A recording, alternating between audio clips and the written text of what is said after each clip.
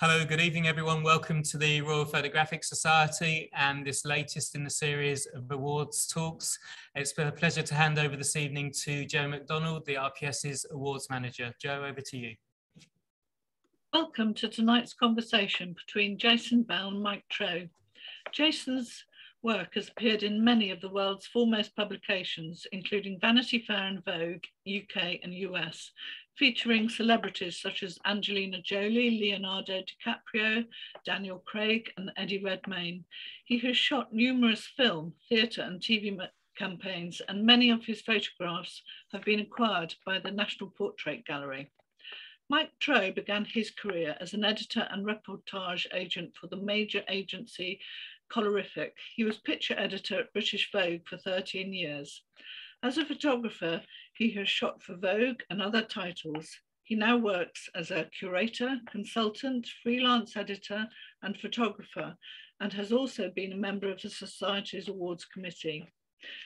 The conversation will be followed by a Q&A. Please put your questions on Zoom chat. The next conversation will be between Kim Cox, who was given the Society's Award for Scientific Imaging in 2021, and Hugh Turvey on F on the 7th of June. Hello, everyone. This is the first time I've ever done anything like this, so it's mildly disturbing and quite exciting. So I hope you're all okay, and I don't mumble too much. It's a pleasure to be here tonight and asked to do this. With Jason. Jason and I have a long relationship going back, 15 years or so. And our first shoot was in 2007 for British Vogue of Mary Gay McKee, who was the head buyer for Harrods, of course. How Jason and I got in touch, I'd seen his work in Vanity Fair and other places. And I'd been in Vogue for a couple of years as picture editor and was still finding my feet. And Jason and I had a few conversations about getting into the magazine, and then Mary Gay came up and was the first shoot. It was the right one to do for him. His style fitted who she was. It was a good first shoot to do, quite tricky technically because we were in the middle of Harrods with hideous shop lighting and all those issues. But actually, part of Jason's advantage with these kinds of things is he's technically very good. While seeming to not know anything about lighting, he's actually vaguely good at it. So we got together, we got on very well and started with that. I'd like to hand over for Jason to say a few words from his side of things, but I just want to say we've been friends all that time. I left Vogue 4 years ago. We've stayed in touch, and Jason's career, as magazines have changed, is moving in new directions and shooting up, which is exciting, and we will get to that later on. But let me hand over to Jason to say hello to you all, first of all. Jason. Hello, everyone. Thanks for joining. As Mike said, I think first met Mike. I remember our very first meeting was in the pub, which I think was a good kind of precursor to our working relationship. One of the things I immediately enjoyed about Mike and working with Mike is there's a sort of lightness to his touch, and certainly the way I run shoots is I like them to be fun. I think it's very important when you're photographing someone to get them to relax into the process of being photographed. Everybody projects an image of themselves and is nervous about their image and how they appear in the world. So I think it's almost a sort of, I would say a trick to getting people to sort of become less conscious of being photographed. And I found very quickly that Mike and I were quite often a sort of double act. He would be quite irreverent during shoots. I'm sure that will come across in this conversation.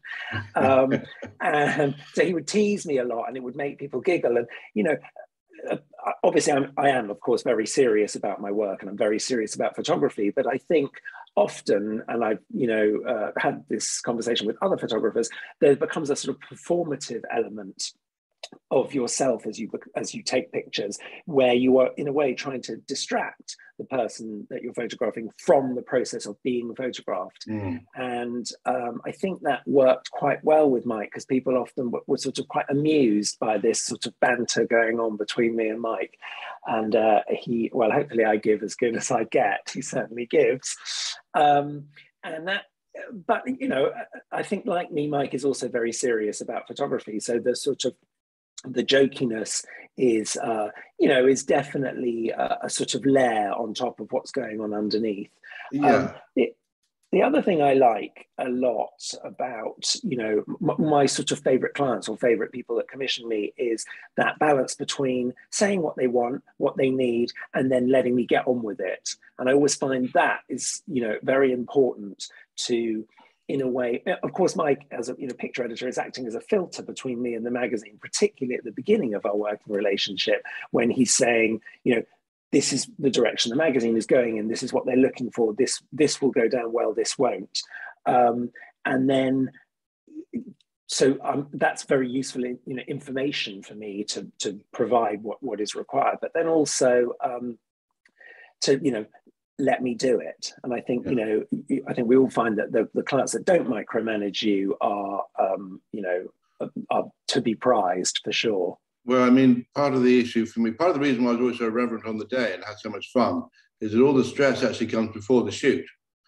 If with the Vogue shoot, we'd be planning it 2 or 3 weeks or a month in advance. And I would be having to get a makeup team, hair team, locations. Jason and I always talked about locations a lot. We'd think about what the story needed.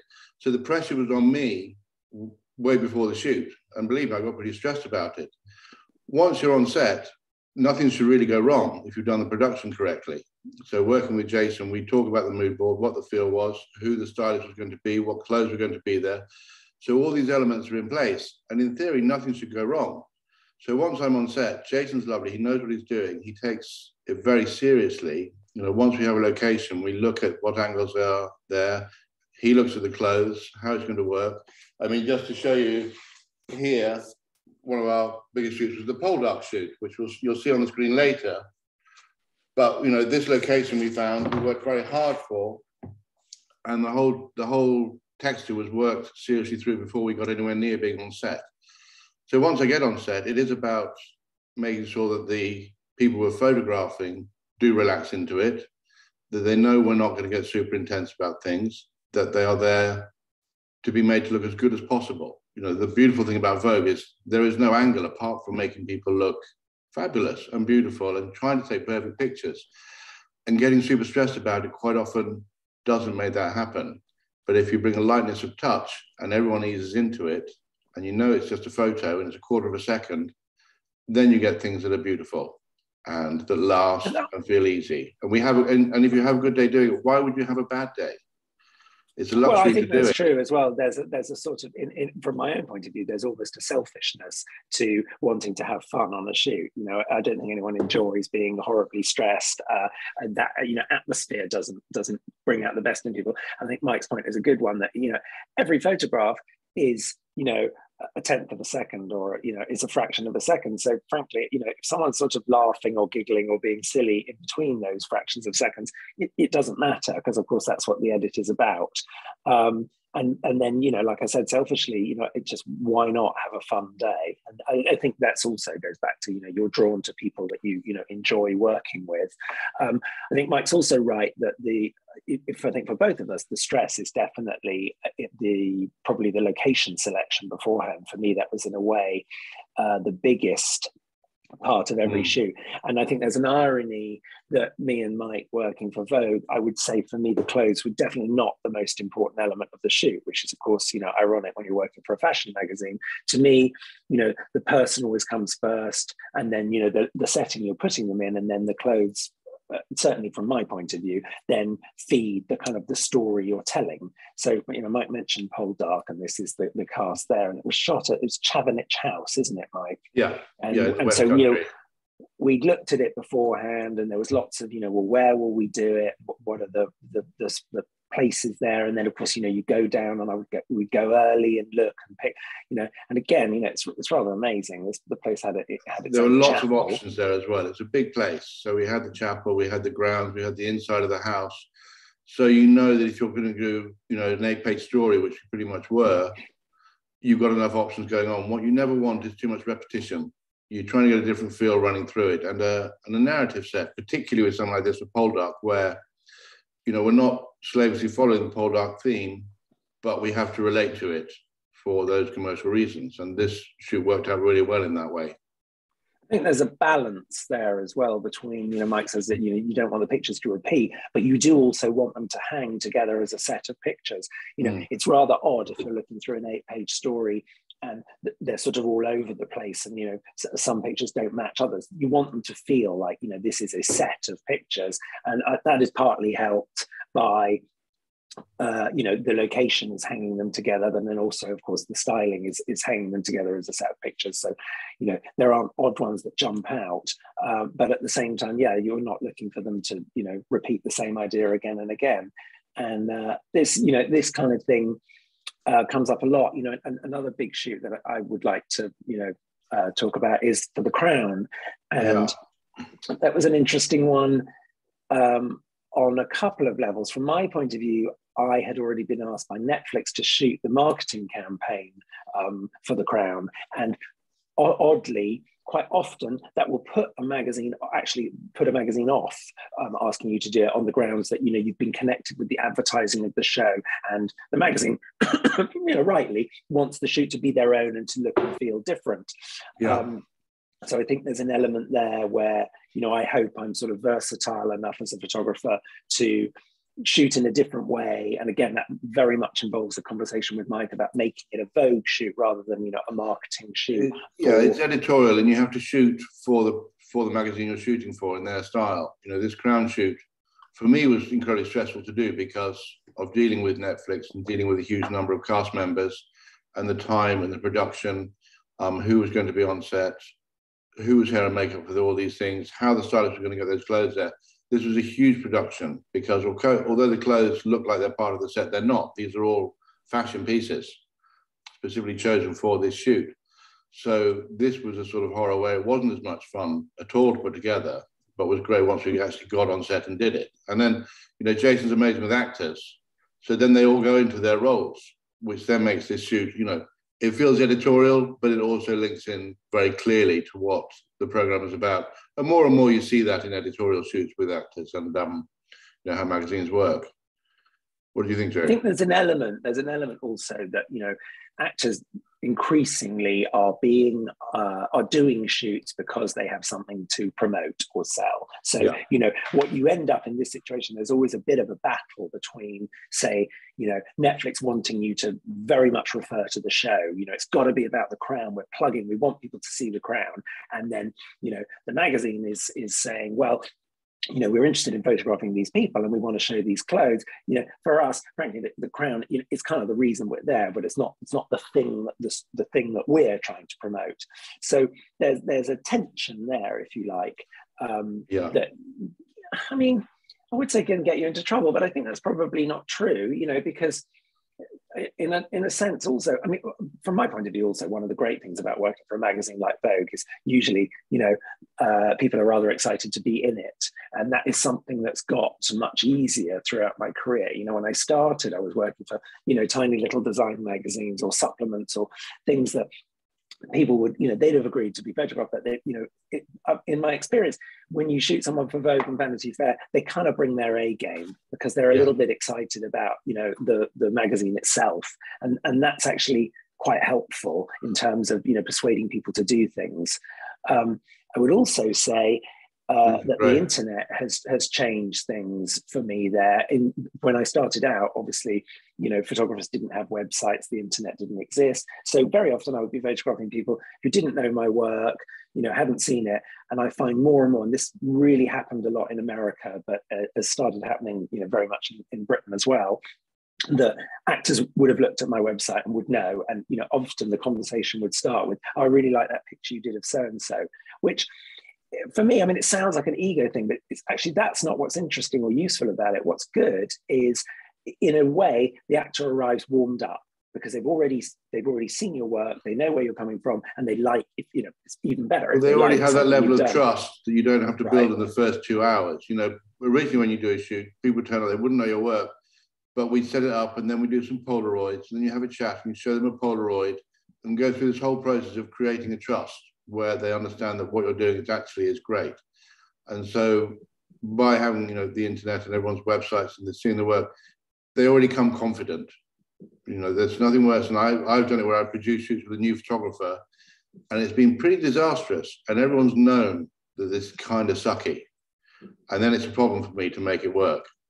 But now we joke as well that, you know, and back in those days, you very careful about showing the first Polaroid, and you know, quite often you're taking pictures and you're like, it's not good enough yet, not good enough yet. You're sort of hiding the Polaroids until you get something you like. This isn't quite working. Yeah. I think that's right, to get people on board. It's in a way it's much easier, but then also expectation is so high now as well because of that. So it's a double-edged sword in a way. People say, that's a good point, actually. There is a case, that shot you did was great, I want to look like that. Well, if you don't look like that, you're never going to look like that. And people's perceptions of themselves, and you know, actors and musicians in particular, actually, are quite tricky about how they think they actually are in reality.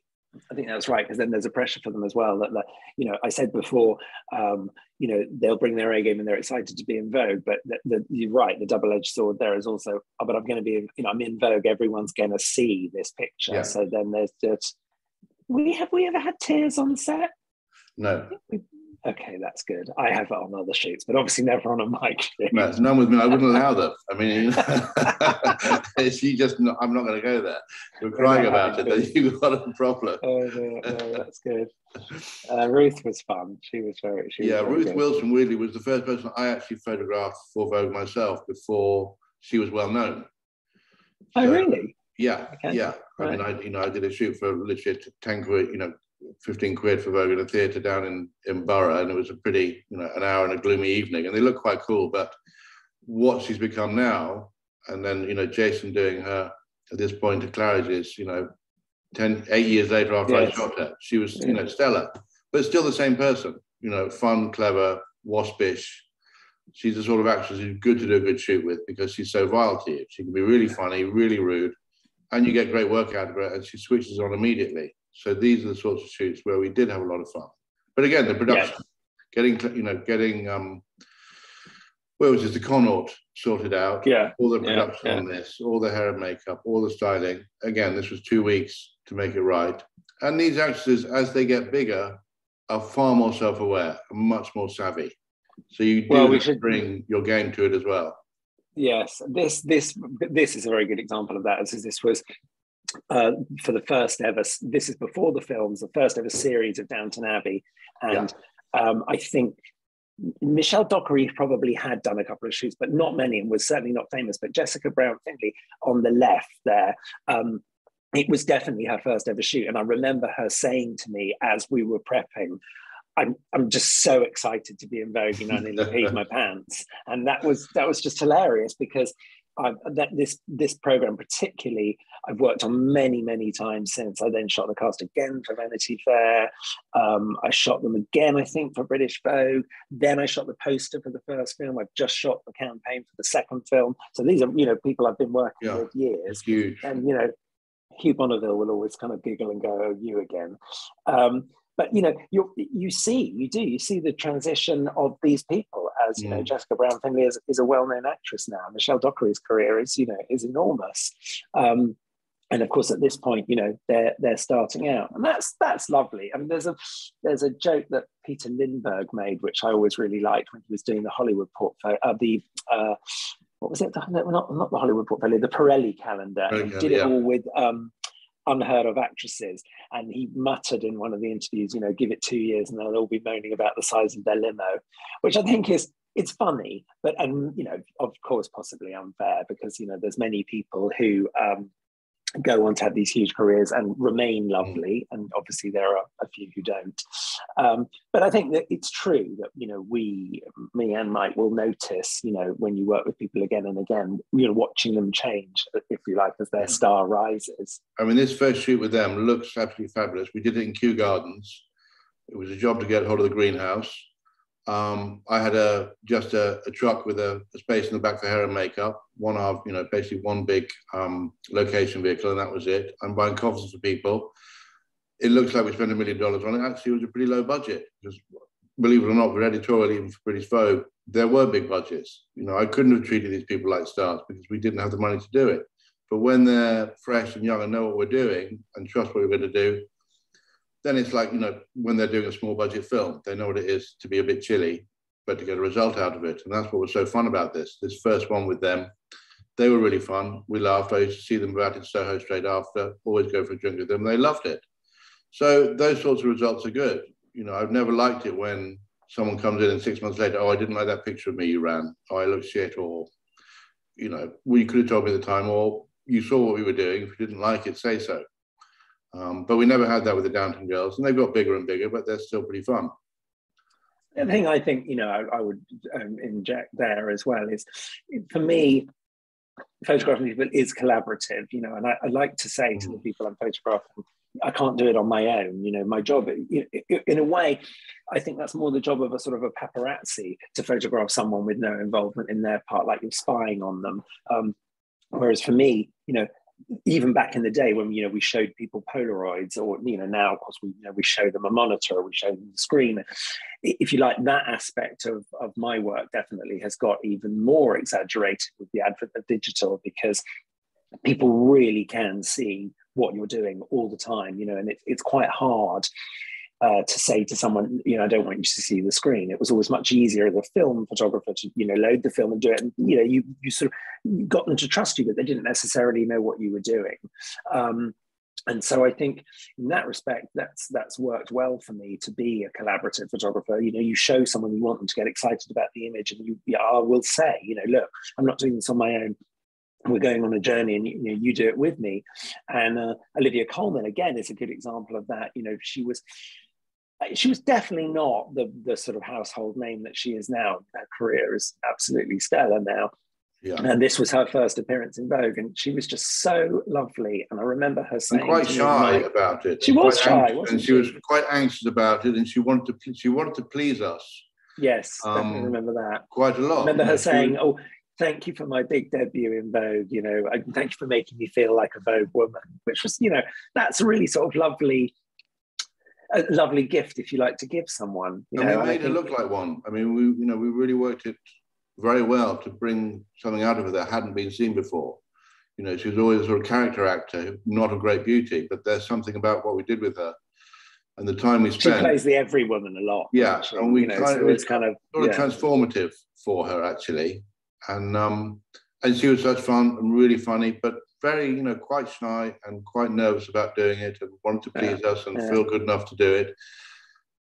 And that was on a Sunday. You know, we all went down to a place down near Greenwich, there at 7 a.m, done by 1. It was a shipmaster's house or something, isn't it called? Yeah, Master Shipwrights. A fabulous location. That's right. To get. Then this is Felicity Jones, and again, I thought she had much more of a sort of presence to her. She wasn't, you know, a well-known actress at this point, but she was definitely in a different place to Olivia Colman, where I don't know, maybe, you know, more secure about her appearance or something, but she felt very like she, you know, belonged in this world in a way. No, I mean, you know, you see all the locations we're using as we're going through these. Everyone fits into the location perfectly. And the colour. I'm glad you said that, because this is Sarah Burton from Alexander McQueen, and an incredibly sort of down to earth person. And I remember, didn't we have a conversation with her beforehand about where are we going to do it? And I think Mike said to her, well, you know, what do you do in your spare time when you're not, you know, running Alexander McQueen? And she was like, well, I'm down the pub. And I definitely remember a conversation with Mike going, well, that's absolutely where we should do her. And the pint of Guinness on the table at the model's foot was Sarah's idea. And I remember her saying, because we were like, well, you know, you should have a drink. You should have a drink. What do you drink? Yeah. And again, you know, to the point I made before, I think that is about allowing, you know, the person you're photographing to be part of the process, not to say, well, here is my idea, and this is the idea that I am imposing on you, and this is how we will do it. Which is the key with fashion photography, actually. Fashion is very much about a story that the model has to fit into. With these portraits, everyone has to bring something of themselves, because that's what we want to see. So you have to get a sense of character. Sarah isn't a serious person. You know, she is serious, but that smile is real. She's having fun. The model is doing what the model does. She's there for the dress, and it's fabulous. And by putting it on the table, we've really lengthened the whole picture and made this sort of rather extreme version of the super tall model. So that image is fun because you have the lightness of Sarah, and you know, she's designing these amazing dresses that are £50,000. She has a team that's really intense her world, but underneath she's a great working mother who likes to mind a Guinness, and she makes this. So everything about this image kind of captures the world of McQueen as she was taking it over. You know, when Alexander died, it was pretty stressful for her, but she carried on that torch with a certain joy, I think. And she was really fun to be with, and not at all showy or princessy. She does what she does, and you get that sense over. I think there's definitely something as well in the edit of this picture. You know, there's a very conscious decision to, you know, go with a frame that has her smiling. And to me, I think when I edit the pictures, I'm thinking about the smile says to me, I'm in on the joke. You know, I get the whole, you know, here is a McQueen dress in an East End pub and me with a pint of Guinness. And again, that's her bringing something to it that I want to include.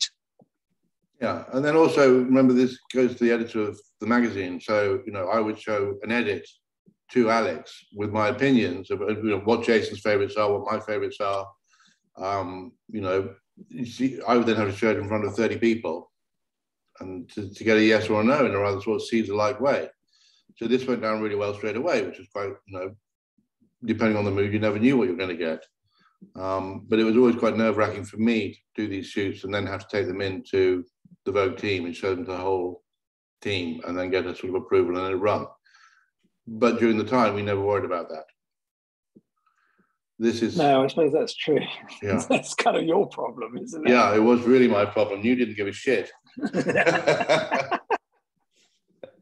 Go on, Mike, go and sell it to them. I feel sad, well, obviously very sad about this shoot because of Helen McCrory dying. But she was so lovely on the day. And again, you know, I wanted to include this one because I think, particularly in, you know, my work with Mike, there's the fantasy or the expectation that everything is terribly glamorous. And, you know, we are doing a Vogue shoot and there's all these very, you know, amazing clothes. And I think people who are not necessarily intimately connected with the sort of the magazine business have this expectation that, you know, it's glamour, glamour, glamour. And of course, you know, the reality is it's absolutely freezing that day. And I remember Helen's teeth like chattering. We did another picture actually on, I think it was Westminster Bridge, and she, you know, it's an off-the-shoulder dress, and she really, her teeth are chattering like crazy, and that's obviously not that glamorous. And you know, I'm very conscious of this, knowing that I'm putting her in this position and that, you know, she's uncomfortable. And I say, you know, I'm so sorry, you're right. She goes, no, let's just get it done. It's Vogue, darling. Yeah. And I'd like, you know, that sense of humor and, you know, willingness to, you know, to be uncomfortable and, you know, to get the picture is, of course, you know, absolutely priceless to me as the photographer. Yeah, I mean, I'd hired the National Theatre for this on the South Bank. And of course, with Vogue, you know, we're shooting 3 months in advance. So this had to look kind of sort of late spring, but it was basically winter pretty much, wasn't it? I think when we did it. Yeah, I mean, that is always the fashion problem, isn't it? So you're always shooting and freezing for when it's going to be hot. So, but those two, they're fun together. I think to you know, to touch on something Mike said, which is true, is fashion models, you know, they do what they're told. They're not expected to have an opinion about the picture. So it is like, put the clothes on, stand there. And that's very different. And in that respect, you know, I definitely don't consider myself a fashion photographer. I'm a portrait photographer. And I'm often working, you know, particularly now, I mean, I get called a celebrity photographer, which makes me laugh because it's not that I'm particularly obsessed by fame. It's just true that, you know, a lot of the people I photograph now are very, very famous. And of course, the more you photograph famous people, the more you get asked to photograph famous people. But, you know, essentially I'm a portrait photographer.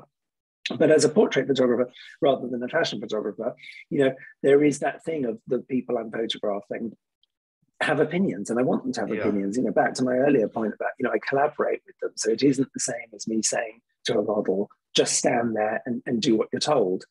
And I don't denigrate that. It's just not, it isn't, you know, my process, if you like. And so, I mean, when you're doing a portrait, that person isn't being paid. They're there, you know, for a number of reasons, but ultimately you have to have a relationship with them.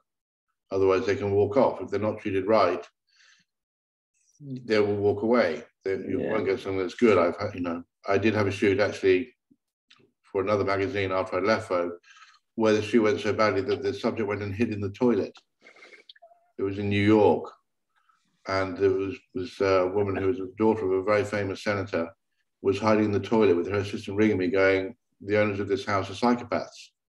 So that was a disastrous shoot. So I can say with Jason, we never had that, ever, regardless of the weather situations. But when it goes wrong, it goes really wrong. We've had some difficult people. Really but difficult no, definitely never had that. This is an unusual one as well for us together, because we very rarely worked in the studio. Almost everything was on location. And we hardly ever did black and white. We weren't allowed to, were we? I always wanted to, but it was, again, to Mike's point about, having to sell it back to the magazine would always be like, no, we want They wanted your brown toning. Oh, guys, talk about that. Well, there's a serious point there and a joke point. The joke point was that Mike used to give me a hard time and say, you're toning these pictures too heavily. It doesn't go down well at the magazine. And I think once the magazine, particularly the editor Alexandra, had decided that all Jason's pictures are brown. Yeah, and literally that would be said to me, and I would, when the edit came in, I would change them to brighter colours before I showed them, and she would still say they were brown.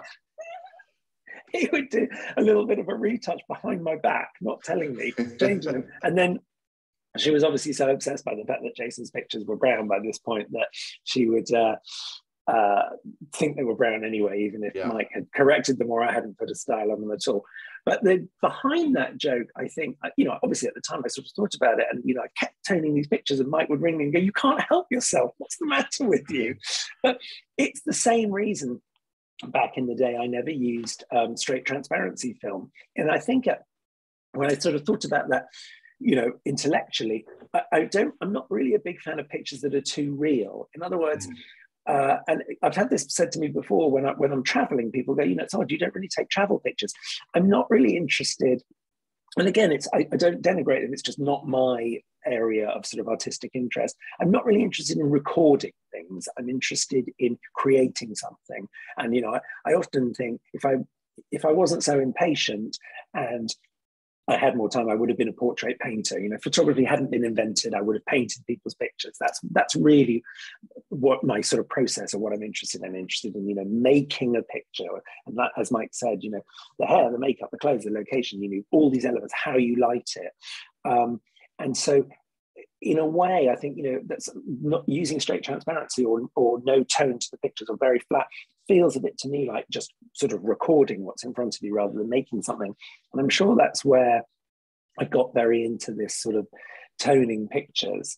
And I think also it's making identity. Photographers do have to have something that makes them recognizable, and you came up with something very elegant and warm and human and quite timeless that had a sort of a certain tone to it. It's not, the whole thing about being overtoned, they never really were, but they have a richness to them that became your sort of, trademark, which is why you got so much Vanity Fair work.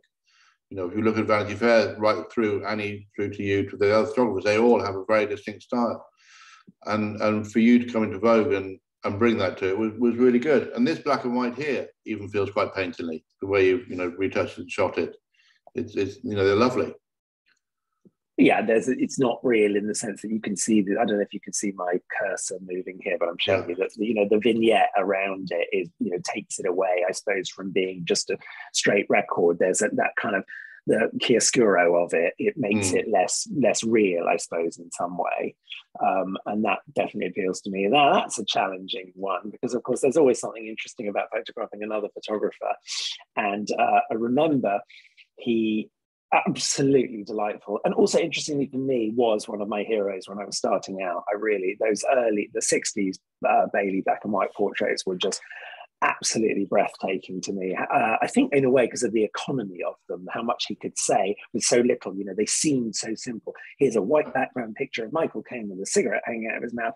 It's such an iconic picture that it doesn't, there's not a flashy lighting trick or a complicated set. It's a very, very simple picture that's incredibly powerful. So funnily enough, you know, people ask me, do I get nervous photographing, you know, Halle Berry or the Queen or, you know, some of the, you know, very well-known people I get to photograph, and I find not in that situation, but there was definitely a sort of nerve for me in photographing Bailey. And I, you know, maybe I wanted his approval in some way. And he was so charming but suspicious looking, which I think is again why I've picked that picture. Well, he is. He's very direct as well. And if he's not happy, he'll let you know straight away.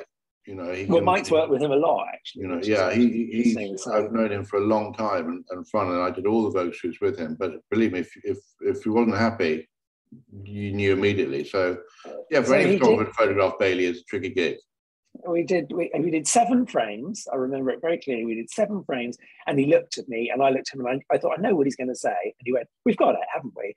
And I thought, yeah, we have actually, and I should trust him because he knows what he's doing, and hopefully I know what I'm doing. So it was 7 frames, and then it was really lovely. I would still remember it to this day. He came over to the monitor. So this is digital is probably quite new at this point, or I was quite late to digital. And he comes over to the monitor, puts his arm around me, and we're looking at the monitor together. And he looked at this picture, and I looked at it, and we looked at each other, and he went, "That's the one, isn't it?" And we said yes. And I thought, banging, you know, it's been signed off by the man himself here and now. I love that. So I have a very fond memory of that one.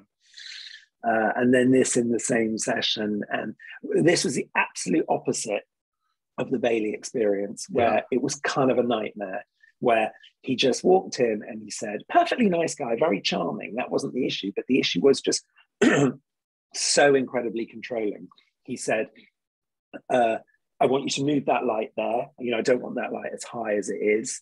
And in my head, I'm sort of thinking, oh God, okay, you know, and I'll sit, you know, I won't stand. I'll only do this. I'll only do that. Yeah, he always has a side light. Oh. Sorry, can you hear me? Yeah, we went. Okay. It's sort of, yeah, he's running the show, and I think that's very much the opposite of what I was saying before about it, you know, it being a collaboration. And it's not, again, an ego thing for me that, you know, I have to be in charge and how dare you question me, but it is a bit, you know, if you won't let me do my thing and you're saying, well, you know, it has to be like this or that, then I think, you know, it isn't the creative process that I'm after. And he then went on stage just after that, and Alex was interviewing, and I think he could see me in the balcony at the festival looking up, and he said, "Oh yeah, you know, I tortured your poor photographer." I thought, yeah, well, I mean, you really did. I think the thing with Tom is he knows his eyes are quite close together, so he's always photographed at an angle to make sure they're always further apart than they are. Okay. I did a couple of. You should have told me that before. Well, you know, it was all happening quite quickly. But he lovely and charming, but absolutely in control of his image in every way. I got Bailey to photograph him once, and then he photographed Bailey for me and turned Bailey into like a Tom Ford model in a silk dressing gown. It was the weirdest experience you've ever seen. Oh, I'd quite like to so you did pretty well overall with that one. Well, I sometimes say, definitely a part of my job, I've said this before, is to, in a way, not freak out. I remember doing a shoot, we should come on to that, I'm aware of the time, but doing a shoot on the Man of Steel movie with Henry Cavill. And, you know, there were a lot of famous actors on set, a lot of, actually, I wonder if I can probably just show you the picture, I'll have to find it. But a lot of famous actors on set, a lot of publicists, a lot of, things happening. And I said to one of my assistants, can you just count the number of people in the room? And they came back. Yeah, here's one of the pictures. And they came back, and there were 120 people in the room. And I remember, and they're all standing there, and there's monitors all over the place, and they're all looking, and they're like, you are the captain of the ship, obviously, and they're sort of saying, do this, what do we do? What do we do? Run the show. And I remember at that moment sort of thinking, well, and it's a thing Mike said before, if you've done your homework and you've done your prep and you've really, planned the shoot properly, you shouldn't be freaking out on the day because you're ready and your lights are up and you've built your set, whatever it is. But I think in that moment, your job in a way is to just not freak out. And I think that's big group shots like true. Big group shots can be scary. If you have a good idea where you roughly draw out where you're going to put people, but then you have the whole world of political issues between all of them. Who's the most powerful person there? Where do they sit in their own hierarchies? Where do they think they sit in the hierarchy? Where does their publicist think they sit in the hierarchy? group shots like this are an absolute horror to put together sometimes. Don't you think? I mean, yeah, I think it's more, it's more in the planning and less in the, what happens less is like in this one, I can speak to them all individually, but it has to be quick because there's so many of them. And I can't really bond with Hugh Bonneville, in this situation in the way that I would normally. I'd normally say, look at this picture, and we do it together. There just isn't time and there's too many people. And, there's the slightly uncomfortable thing that you're sort of having to shout, a bit like an old-fashioned director with a, improvised megaphone or something, because they've got to all hear you. And that is, it changes the dynamic. It's definitely less intimate. And, you have to be aware of that. But it's a different skill, I suppose. To my point before, I think it brings out in a way even more the sort of the painterly aspect of my job. Was this picture particularly, I've really thought about this light here, and actually, funnily enough, this is the playwright.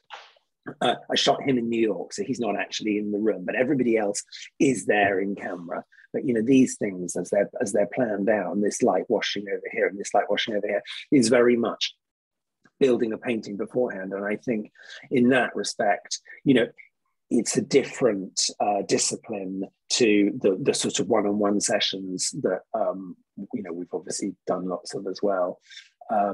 And then one other group I should probably just mention as we go, because that was something that's quite group. And again, this is a christening of Prince George. And I think in that one, I mentioned before, not freaking out. I think a lot of people were like, were you incredibly nervous? I remember going to Clarence's house and the housekeeper saying, she'd let somebody into the house and they had fainted. They were so nervous. And I kind of laughed and said, no, I won't be fainting. That won't be happening. But again, I think that's true. A big thing there for me is to, keep it together. And the argument, the process there is very much be prepared. So I've made it look like, it's a christening, obviously, so it's a sort of fun, happy picture. So I've made it look like lovely, warm afternoon light. It was kind of my idea for the shoot, is coming into the room. And of course, it's actually October in London, and I'm thinking, well, we can't rely on that. So this is all actually flash, or loads and loads of flash heads running off a generator out in the street, coming through the window. And that is, in a way, my way of relaxing into it, because I know it doesn't really matter what the weather does. I've lit it. I know how it looks. I know how it feels. And so, now we can just, be in the moment. And I think that kind of makes it easier. So we were going to, Mike, we were then just going to talk about things changing, I suppose, weren't we? And we should just touch on that. Yeah, just touch, because for both of us, things have changed a lot. Of course, I walked out of Vogue. I left Vogue a few years ago. Did you walk out? I walked out with my head held high and a feather in my hat. Out, right? No, I kind of thought I'd done it for 13 years and it was time to start doing something else. So I managed to sort of find my way out of there when the big change came, because lots of reasons, but I kind of had done my time. I've been similar stuff. And I also felt that the level of trust and integrity was kind of changing in the magazine world. And now, magazines, having left Vogue, and it was kind of perfect the time I worked on it with Alex Hillman at the helm. She was a difficult woman. But I left to find, start doing other things, which I've done very slowly, by the way. But for all of us, it's quite interesting how magazines don't take the place in our world that they used to. I went and interviewed students a month ago at Anglia University in Cambridge. I asked them who reads magazines, and one of them put their hands up. And so I've got a friend in New York who works for Vanity Fair. She said she went to her hairdresser and he said, oh, what do you do for a living? And she's a picture editor of Vanity Fair, and he said, I don't think I've ever looked at that magazine. And me and Mike talk about this a lot. The writing is on the wall. I had one thing I was saying to Mike before, which I think is true, is back in the day, before the internet, magazines were the gatekeeper. So in other words, for me, if I wanted anyone to see my work, I had to, apart from that I actually loved magazines and, always felt very drawn to them, I had to work for a magazine because that was the only way to show your work. Well, now, of course, we all have websites and we have Instagram feeds, so we don't need the magazine in the same way to share our work with the world. And so I think for that the reason, urgency has changed, and also the speed of the amount of people just shooting. People want new material all the time. I was listening today about the fact that the old BA advert, with the music and the flags and thousands of stuff, that actually played for 10 years for British Airways. Can you imagine any advert now being shown for more than 6 months? And the same with magazines and photographs. These things, at the moment, we don't feel things are meant to last unless they're in the art basis. So art photography has exploded. There are lots more exhibitions and self-expression and those things going on. Reportage has changed, and we see some of it in the press, but not masses. It's all on websites. And for you, Jason, your work has changed, and you've found a great niche in streaming, the TV streaming giants, which in a way have replaced for you some of the magazine coverage you used to do as far as shooting a lot. I mean, it's funny, it's not something that I did deliberately. I definitely didn't sort of set out to be an entertainment photographer, but I think what happened was, it's interesting to me that, here's Benedict Cumberbatch, and this film is obviously out at the moment, but of course, the first few times that I shot Benedict were for magazines. I think I shot him for the cover of Vanity Fair back in the day, and so I sort of got to know him a bit, and this is a whole shoot that we did. He was young and handsome. Very, he's a good-looking chap, and it was very editorial. And I think so. Maybe there's an obvious progression that if you work with a lot of actors, then it makes sense that entertainment becomes more of the thing you do. But it's certainly all my recent shoots with Benedict have been much more in this vein. And then I think maybe the crossover was already there. We talked about The Crown, and of course I'd worked on The Crown, and that's here somewhere. And so I'm shooting The Crown cast for magazines, but of course I'm also shooting the poster for Netflix. And so more and more, and again I mentioned before that I think the more you do a kind of work, the more you get asked to do it. And of course, there are some things beyond your control, like, I might do a lovely shoot for a TV show that no one actually sees. And so it doesn't really register, but, for, reasons, a bit beyond my control. The Crown was obviously, Netflix is, a very, very big show for a streamer that was emerging into the world. This is the first campaign here. I think, it was a big hit for Netflix. So then they asked me to do more. And likewise, Downton Abbey was a show I'd worked on. And then they asked me to do the poster for the film, and that becomes a very big film. And so people see those, and so you get asked to do more of that stuff. But in a way, I'd always been doing it. This is one of the first sort of film posters I ever did was that was years ago, and when I was still very much a magazine photographer. So I think I get asked a lot, well, why did you do this? Why did you do that? And the probably slightly more honest answer often is, well, because I was asked to do it, or because that kind of work came to me. But it's definitely, I find it suits me now, this work, because it feels more in the vein of, making a picture. And I talked about sort of almost like portrait painting or creating things before. These feel very, that this is a show that didn't do very well. So, kind of a good job I didn't base my career on that. But, I still enjoyed it, and I kind of like the picture, and it's not a very real looking picture. And then there's pictures like this, which I remember. I live half the time in New York, but I remember coming back, and that was on every bus everywhere in London, and that's again not in my control at all, but it was sort of funny to see. There it was all over the place. Cool. Well, we're running out of time, so we should probably see if people want to throw some questions at us. As it's 10 to 7 already, our rambling has gone on. So yeah, I'll let that happened. Michael, right. Yeah, thanks so much, Jason and Mike. That's such an insight into your world, which is so different to, I'm sure, most of our audiences. I've got some questions already, and if anyone in the audience has got a question or two, please drop them into chat and we'll come to them. But one of the questions that's come through to me already is for Jason this time. Do you do personal work with no commercial outcome?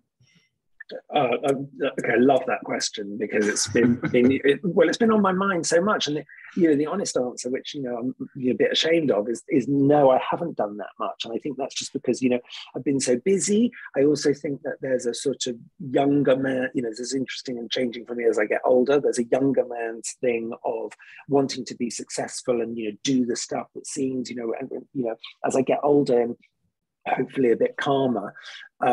I think that's, that I feel a bit less ambitious and a bit more like I don't need, other people's opinions. And I think that's definitely opened up a space for me to go, okay, what do I want to do? And I think also it's tied in with what me and Mike are talking about, that magazines were a big creative outlet for me. And as they're, less part of my work, I'm sort of, again, if I'm honest, a lot of this commercial work, sometimes I'm literally given a sketch and told to take that picture. I mean, there's sort of some more extreme examples of that than others, but where's a good one here? That, for instance, those are very much things I was told to shoot.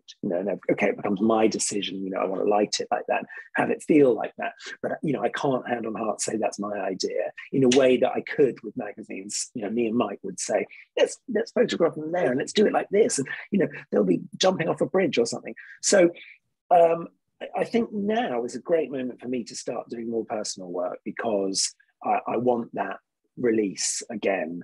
And funnily enough, the thing I really want to photograph now is flowers. So I'm gonna take some time out and photograph and do still lives of flowers.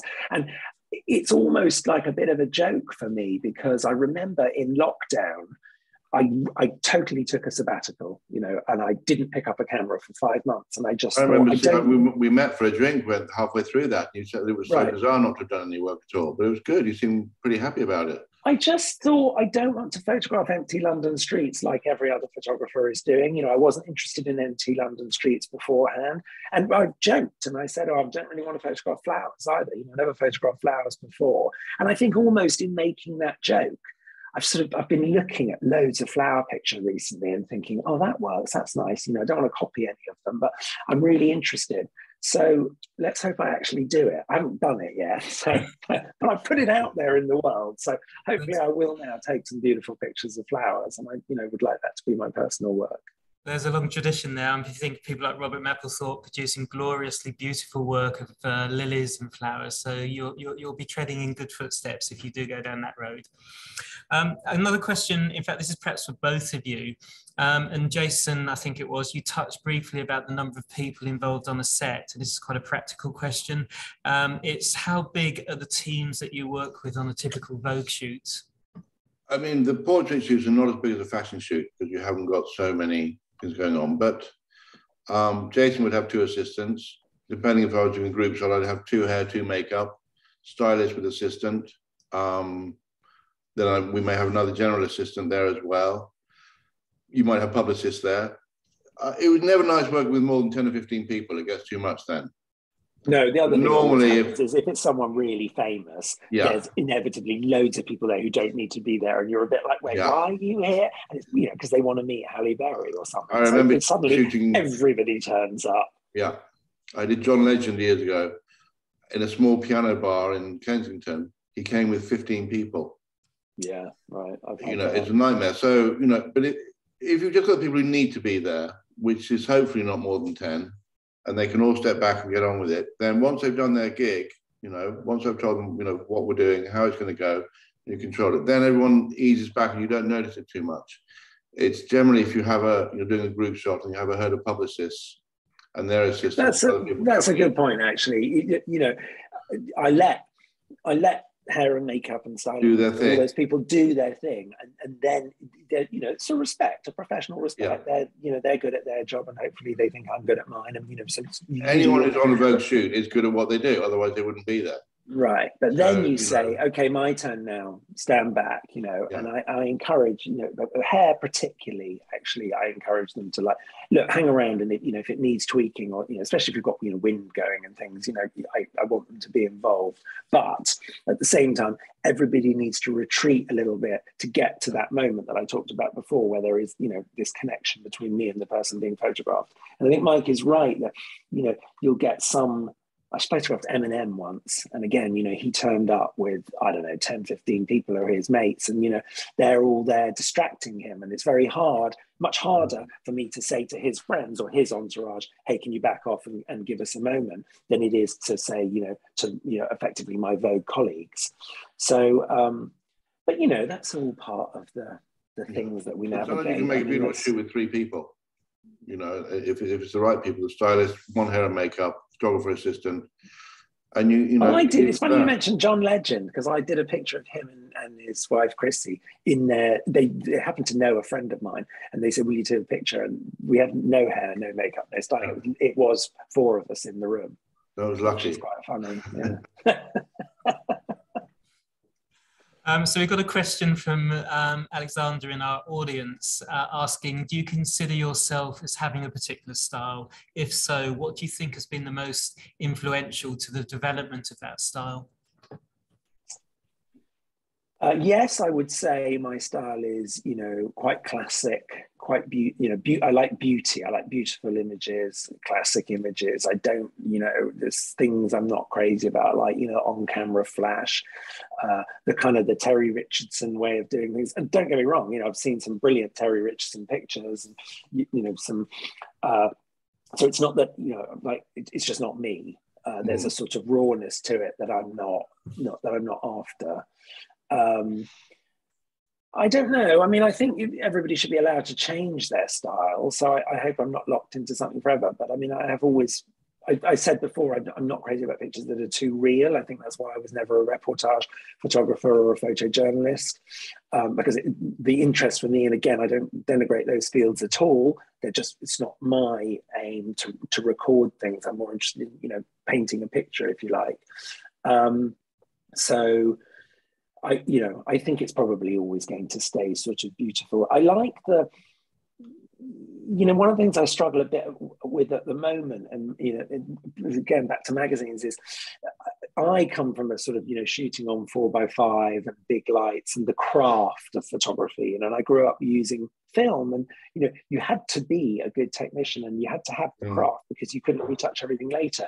And there's definitely, and of course, I'm not saying that all, modern photographers are bad or anything silly like that, but I think there is a generation of photographers now who think, oh, I'll fix it in post, and that was never my approach. My approach was, light it beautifully, and then, the retouch can enhance it, but you're not trying to rescue a picture through the retouch. So I suppose I still respond to the craft of it, which, perhaps I'm just sort of thinking out loud here, is why I'm suddenly thinking, well, go and shoot some flowers. It's kind of, it feels very crafty in a way, very sort of, my assistants call it the Rembrandt light, that we use on set sometimes, ISO chiaroscuro, that, I think that's true, that feels very sculpted and very, very crafted. And I guess I'm drawn to that.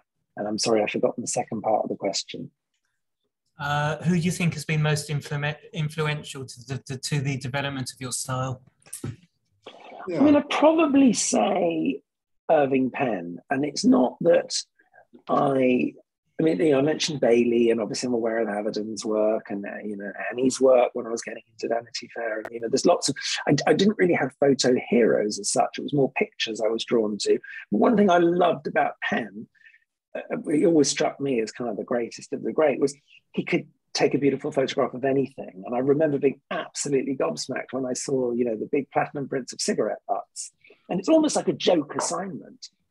Go and take a beautiful picture of a cigarette butt. You kind of want to tell photo students to do that, because, of course, they're not intrinsically beautiful objects. And Irving Penn would still give you an amazing picture of a cigarette butt. And I think that his diversity, you know, that he could take beautiful fashion pictures, take meaningful portraits, take stunning still lives. That, I think, is what I found very impressive. You know, that's like, that is a great photographer that can take a great picture of anything.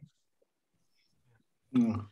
So we've got a question here. We've probably just got time for a couple more final questions. One of them is from Paulina, who's firstly congratulating you on a great talk. She saw your talk at the Arena seminar once. She's asking, how often these days, after such an illustrious and long career, are you coming to a shoot with not much knowledge of your model? And generally speaking, do you prefer to have preconceived ideas of what you can do with a model, or now?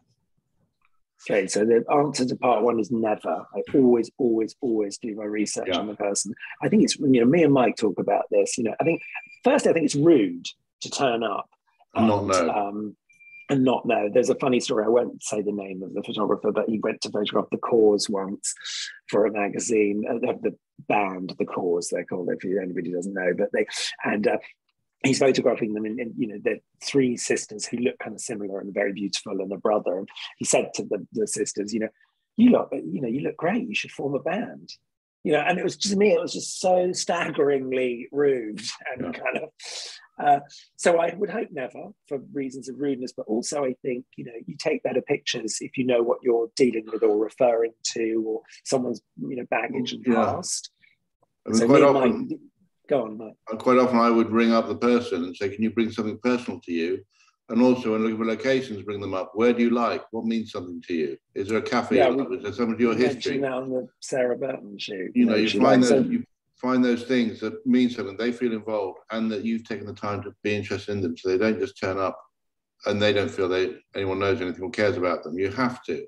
And if you do that, it just always works. So I'd always have a chat with the person before, their publicist, and they bring something with them, and bring a couple of clothes that you like in case you hate what we're styling you with.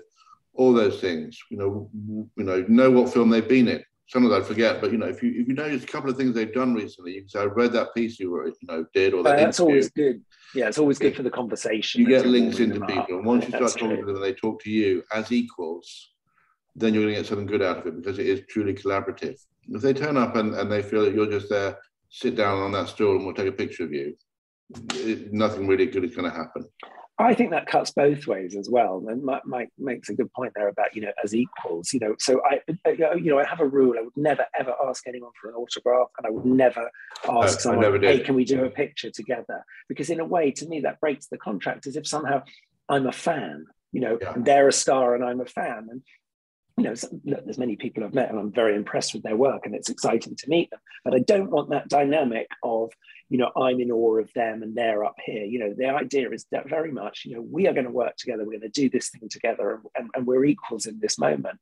I think that's important. As for the bit about the preconceived ideas, yes, but you should be ready to bin them. And it's for the reason Mike said, that, you know, sometimes I think you don't want to turn up empty-handed. So you have an idea, we talk about what they're going to wear. And like Mike said, you know, maybe there's a sort of a personal element that they brought to it.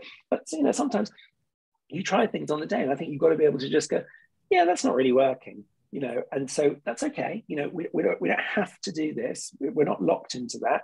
It was a starting point. We might get something better.